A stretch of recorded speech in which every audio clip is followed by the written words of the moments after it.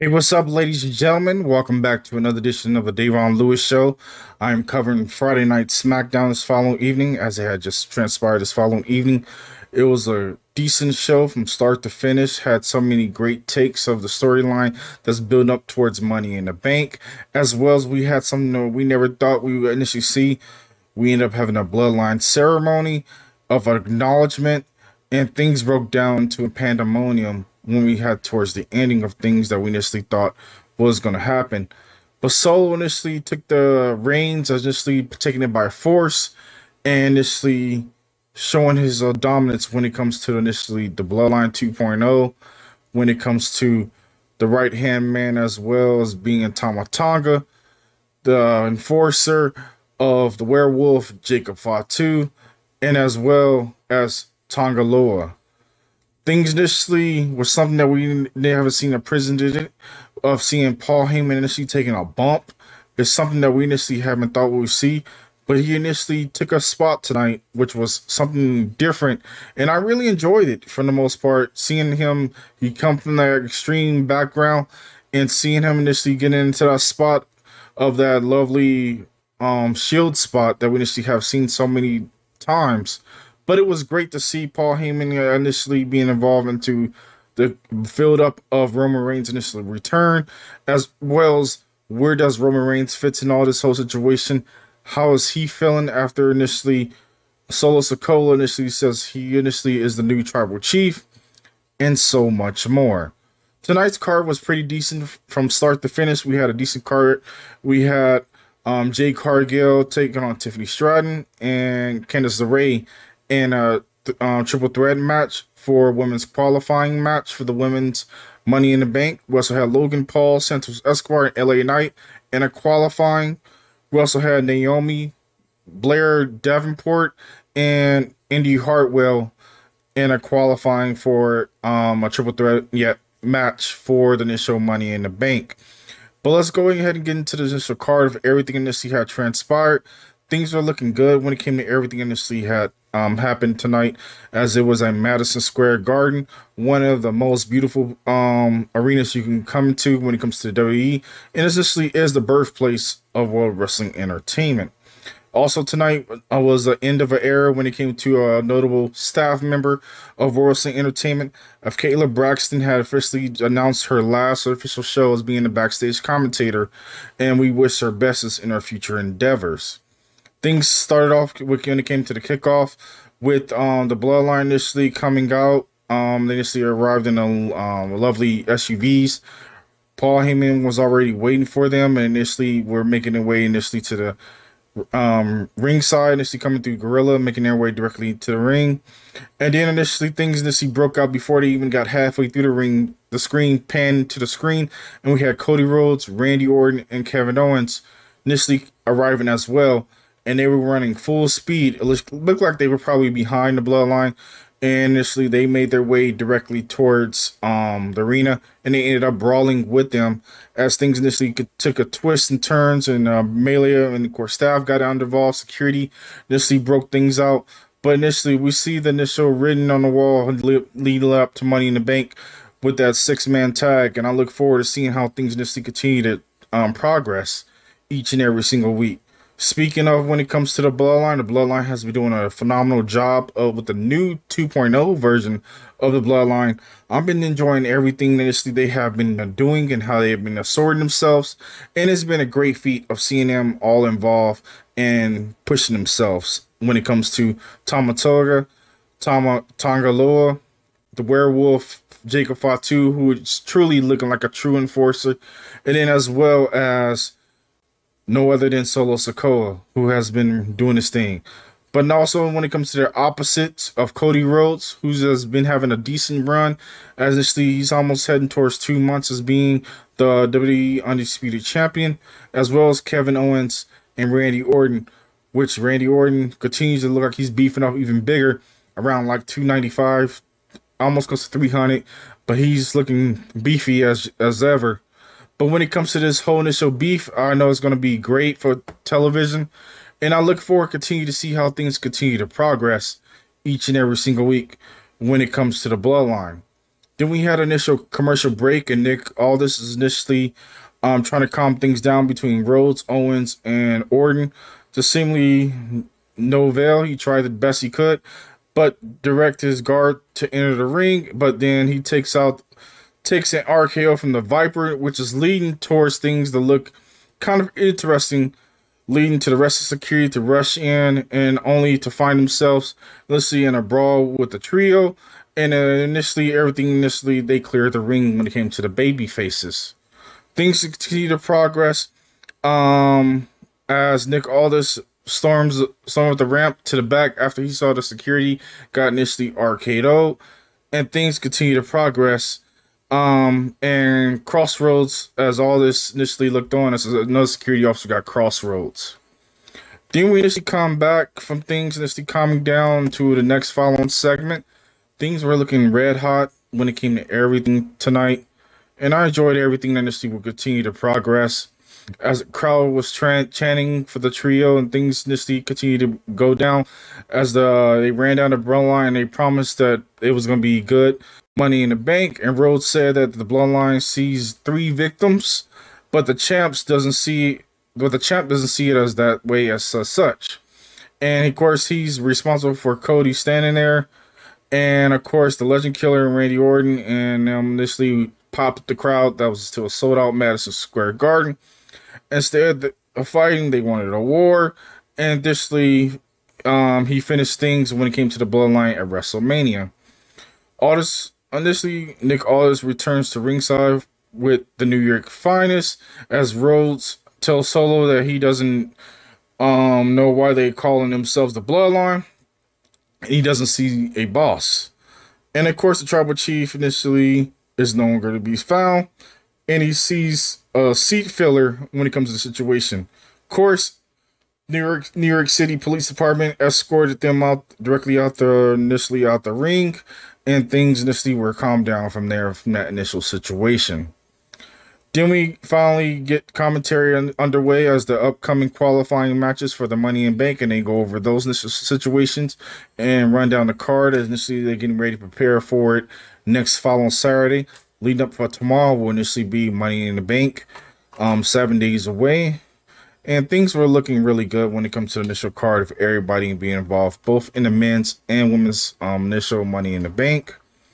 Then, of course, we get a view of a lovely ads situation of things for New York City and all their contribution when it comes to WWE and all their great D work and everything like that. And, of course, then we came into back to a segment of showing New York and NYPD escorting Randy Orton, Cody, and them to the parking lot. And Aldis declines to comment about the trio getting in the vehicle to leave the initial arena. And then we go with ringside. Tiffany Stratton makes her way directly to the ring for the opening match of a triple threat match, as she got ready for Candice LeRae and as well as Jade Cargill. This match was a lot of back and forth. It was okay for it wasn't too mad. I enjoyed all the hot spots. Jade bounced back initially from her initial botch from the last tag team match that she had a couple weeks back, but she was on a great page when it came to everything that initially happened. Of course, they had a couple of commercial breaks in between when it came to everything that she had transpired. But the initial ending came down to Tiffany Stratton initially picking up the victory after things broke down when it came to her getting the prettiest moonsault and scoring the pinfall for the initial victory. After Nia Jax was there, of course, got involved. And, of course, she congratulated her and all the whole entire 9 yards. And things continue to be progress with the storyline of all these ladies being involved when it comes to initial getting a WWE Women's Championship match for the Women's Championship. But things continue to progress as Tiffany Stratton looked like she's the #1 favorite to end up winning the Money in the Bank. Then we cut to a backstage where Naomi warms up for a match until Bayley stops by to say hi and address the possibility of Naomi winning the Money in the Bank, and of course go through their whole entire talk and hug and go from there.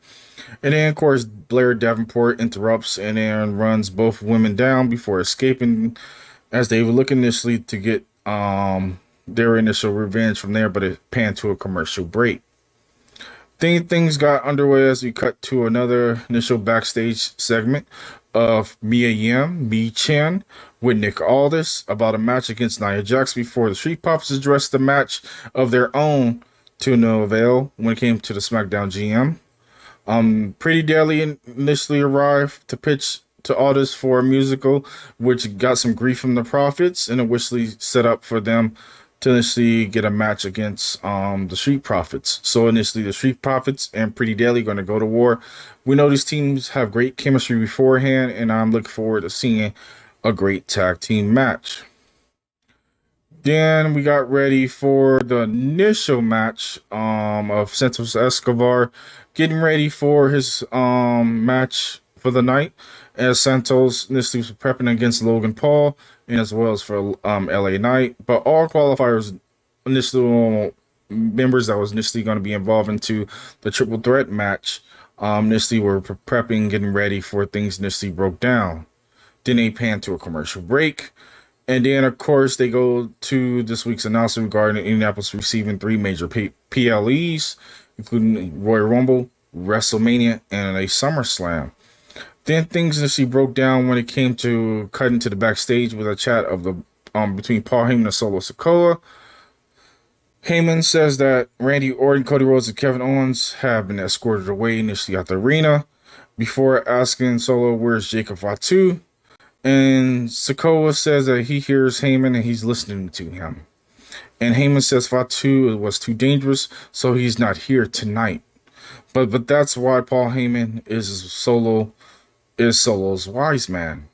And of course, that is what they are there tonight to bring things about. Then we got to the ringside where Logan Paul makes his way in for his entrance. Always great, of course, sporting a little prime bottle and just to keeping us all involved when it comes to everything, when it comes to his type of style and entertainment. Then, of course, we got LA Knight, and then we got Santos Escobar.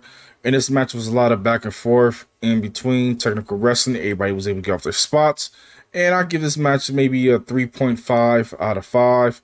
It was decent for what it was. It was very mid, but okay. It was slow paced, but it still kept me highly invested. Of course, they ended up having a couple commercial breaks and things under the sun between hand. But things just broke down as things was looking good, as LA Knight ended up advancing by hitting that beautiful BFT and rolling up Logan Paul's, setting up for that initial feud for the United States Championship. Of course, Logan Paul's most likely probably going to cost LA Knight the initial Money in the Bank, set up the feud for the United States Championship at SummerSlam. So I look forward to seeing how things continue to progress in a really great way. But of course, LA Knight now initially advances to the Money in the Bank, and I look forward to seeing the men's one, which is going to be great. I'll see how things continue to progress when it comes to that initial match. But initially, my hot take is so many different twists and turns can happen. Maybe Triple H has some things up his sleeve to keep us highly invested. But I see this year's either it's going to be one heel and one face being the Money in the Bank this year. Then we got Baron Corbin and Apollo Crews backstage, which we have finally seen them not being in Ghosts. But initially, they're involved in a few when it comes to things initially with Carmelo Hayes and so much more and different things. And they, of course, had an arguing about who will advance. And, of course, Carmelo Hayes got himself involved, saying initially he will be Mellow in the Bank. And initially they cut away with a video package of the career of legend of Sika Anawali, which is Roman Reigns' father. And he had a great, notable career when it came to everything initially that he had been involved in and so much more. And, of course, we initially saw his last appearance when he initially acknowledged Roman Reigns and gave him initially the Leia of Orton, the Tribal Chief, and acknowledged him when he came to Hell in a Cell. Then we got things underway with the backstage of Blair and Davenport making their way to the ring for the initial next match. As things continue to progress, as Indi Hartwell was already in the ring getting a job, her little entrance. Then Naomi makes her way down as well. But of course, during that little panding, we end up having an Andrade promo, which was okay, very mid. But of course, he has his eyes set on being the Money in the Bank. Then we have the match underway when it comes to the women's qualifying. This was a lot of back and forth. I enjoyed everything when it came to these ladies. These ladies did a really great job. Blair was a standout when it came to tonight's match. You got more than enough wrestling when it came to these ladies. These ladies really got enough time to really showcase their moves. keep each other in a kind of nice little balance. And things initially was cool when it came to initially how everything broke down. As Naomi, if you're feeling the glow, she ended up becoming the new initial now women's advancement into the Money in the Bank. And I'm truly excited when it comes to Naomi. Naomi has always been a true legend. She's now basically getting up the ranks, but I don't see her initially coming off with the victory when it comes to the women's Money in the Bank. But of course, things that she broke down when we ended up having afterwards, when all three women are back to their feet. Of course, we ended up having Jade Cargill coming down and initially by to the ring, hitting Blair to the ring post and so much more. And then things initially broke down from there when it came to how things made progress with Jade and Blair Davenport. Then should we go to a commercial break and things get hyped up again to the road towards Money in the Bank, with, of course, including things of running down next week's card, including the Street Profits versus Pretty Deadly, Jade Cargill taking on and Bianca Belair taking on Indi Hartwell and Candice LeRae again. Hopefully this match becomes a lot better, as well as A-Town Down facing DIY for the WWE Tag Team Championship, which is going to be a Smash Mouth Great Style Tag Team match, which I look forward to seeing. Then, of course, speaking of DIY, they was backstage in the backstage segment. They came themselves being involved before Austin Theory injected himself, saying that he had times to think about what they were talking about on him and initially what he thought. And DIY points out Grayson Waller has been pulling Theory on in their way, but Waller blindsides them to interrupts proceedings, and DIY gets laid out. And of course, the recap for tonight's fight between the Bloodline and Owens, of course, gets underway. Then things shall initially shift when it comes to the initial segment, as I look forward. DIY initially maybe coming off with the goal, but I'm waiting to see how Austin Theory may pick things. And when he does make that turn on Grayson Waller, he's going to get a really great pop and a great reaction. And I look forward to seeing how he initially gets into the fold of everything. But of course, Grayson Waller continue to do great work when it comes to his heel work. And I look forward to seeing how he transitioned into being a single star again. But we know he can do great things. Then we get ready for the acknowledgement of the Bloodline. We head to the ringside of the Bloodline, make the ring. Solo Sikoa comes out with Tangaloa, and as well as Tama Tonga and Paul Heyman. Then she coming down. But this is giving a nice vibe to this group. This group is giving like a nice Hillis group. They're getting the booze, they're getting everything. And it's just everything is working out to the highest degree. And then of course, things continue to be progress as Paul Heyman introduces all the members of the Bloodline and basically gives a nice little speech. Then Solo introduces the Samoan werewolf, his new enforcer, Jacob Fatu. He comes directly out. I'm loving the stage graphics, and I'm loving this interesting. Death Rebel finally did something good when it comes to an actual theme, but I'm loving that entrance with the fire, the darkness, giving him a nice little red glow, and it fit Jacob Fatu to a T, and it made him like a real initial superstar. And I enjoyed every single moment of that entrance. Paul Heyman initially goes into his whole spiel, but Solo initially gets things into a serious mode, as he initially wanted all members of the Bloodline to step up and acknowledge him. Then, of course, he tells Tama Tonga, step up, acknowledge me. And, of course, Tama Tonga acknowledges him. He also asks for Tangaloa to step up, and he initially did. Then he called on Jacob Fatu, looking menacing, straightforward, serious, and I enjoyed every moment when it comes to Jacob. Jacob's going to be a WWE champion one day, straightforward. This is coming from me directly, if you guys like to know from there. Then initially, they asked for Paul Heyman. Then in Solo asked for Paul Heyman to assort itself and acknowledge the new tribal chief. Of course, they end up pulling out that lovely red Leia that initially signifies as being Roman Reigns. Paul Heyman's facial expression showed it all. He was bloodshot in the face of crying. His facial hair is looking all stressed out. The whole 9 yards. And things broke down when it came to Paul Heyman initially getting the mic and initially just sucking up his pride and said initially, You are not my tribal chief. Things initially broke down when it came to Solo Sikoa hitting that out of nowhere Samoan spike directly on Paul Heyman. Then initially, the Bloodline dragged him into the center ring. He gave orders for his enforcer, for Jacob Fatu, to go to the top ropes. And Jacob Fatu delivers a beautiful diving headbutt. Then things initially broke down as they wanted to inflict more pain when it comes to Paul Heyman.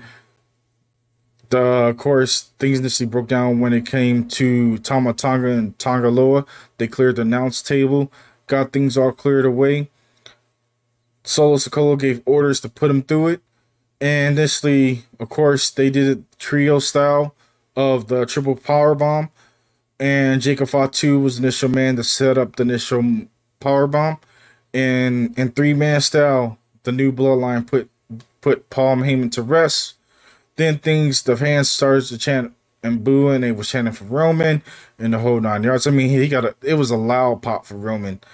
And of course, things just broke down as they initially put the layer of signifying the tribal chief directly on Solo Sikoa to end the initial show. And they initially hit that one up. So if you're a fan of the new Bloodline, I am too. I'm enjoying everything they're initially putting on a clinic. And I look forward to seeing more of what the Bloodline continue to dish out each and every single week.